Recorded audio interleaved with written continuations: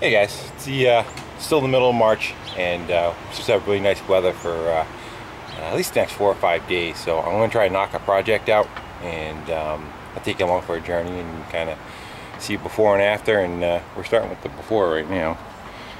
The project in question is my deck. It's roughly 13 by 18 with a bump out in it. We moved in here in '95, so 17 years ago, and 17 years ago this deck needed to be replaced. It was built in the 70s, and I've been kind of procrastinating. I'm good at that. And it's just to the point, it's just gone. I mean, it's just, I keep replacing boards, but if you look at it, I mean, you could probably put your foot right through it. I'm gonna put my foot right through it.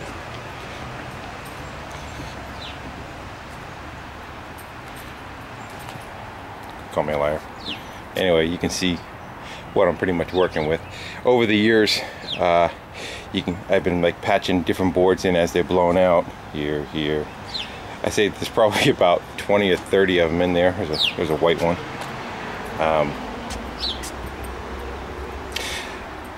About a month ago or so, I had gotten a pile of free lumber, and the lumber is. It was window casings. It's a company that made glass windows. Let's do this. Yeah.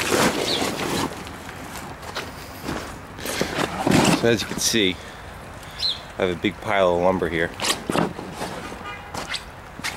and I'm hoping that's gonna be enough for my decking, but I think so. It's thicker than what I got on here. What's on here probably looks like it's got to be 3/4 maybe, and that's 5/4. So that should give us a little bit more stoutness to it. What's nice is they're primed on all sides too, so it'll help kind of protect it. So we're gonna try to do this as cheap as possible because I'm cheap. My supervisor's gonna hang out with me. He's gonna tell me where I erred in my ways. So the thinking is I'm going to cut and rip off all the decking that you see here. I'll probably set up some pallets, and I'll stack the stuff on pallets. And this is not pressure treated neither. I think it's just spruce that's on here. So we're going to kind of burn this for firewood kindling and redeck it with that.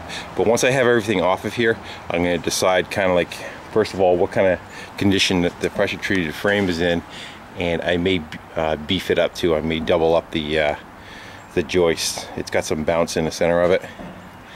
It basically hangs off the family room wall there, and then there's a header roughly right about here, probably about 2 feet in from the edge there.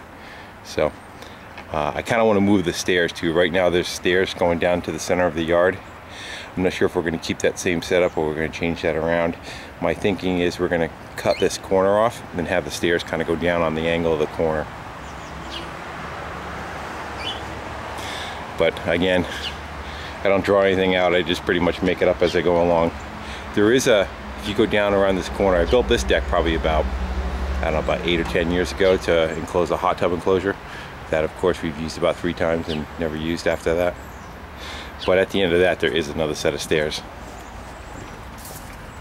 So this is the way we can kind of go exit to the get into our cars. And then there's a porch over here, which I built when I first moved in. Again, 17 years ago. So I figured I'd just give you a little showing of what we got to start with, and then as progression goes along, I'll do little short videos and show you how it's kind of coming along. I do have an awning off an old camper that I put up here, actually the motorhome in the backyard. That awning, I guess, is like that's probably 14 foot, something like that, and that covers all the windows and the doors during the summertime, and makes for a nice space outside. So, alright guys, again, thanks for watching, and we'll pop my radio back on and go get my skill saw out and start making a mess. Take care.